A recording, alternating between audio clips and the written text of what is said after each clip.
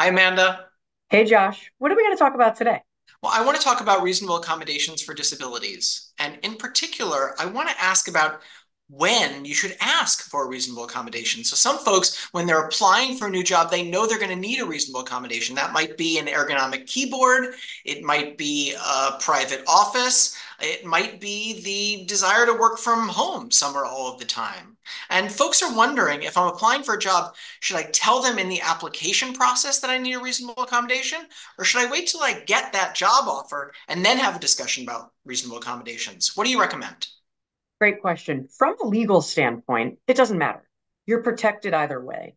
If you ask for a reasonable accommodation in the interview and hiring process, that is protected under both Connecticut state law and federal law. Or if you ask this for a reasonable accommodation while you are employed, that too is protected under both laws. So you are protected no matter what you do. Practically speaking, you might be better off to wait until you get the job.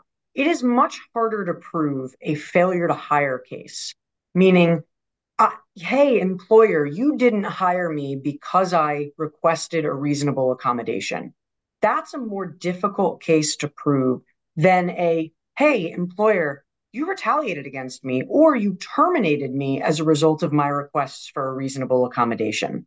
So, from a practical standpoint, you might just simply be better off getting this job and then immediately after getting your offer letter, coming forward and saying, great, thank you. I'm so excited for this opportunity, but I need that ergonomic chair, or I need a screen for an eye condition that I have, or whatever it may be.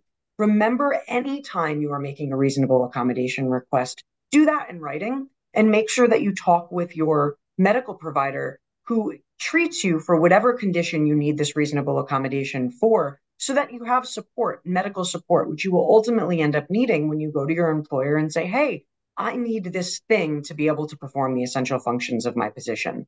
I hope that's helpful. Although it's not a crystal clear answer, it does give you both the legal support to know that you're protected either way, and just a practical solution of maybe wait till you get the job first. Great advice, Amanda. Thank you all for watching, and we'll see you next time.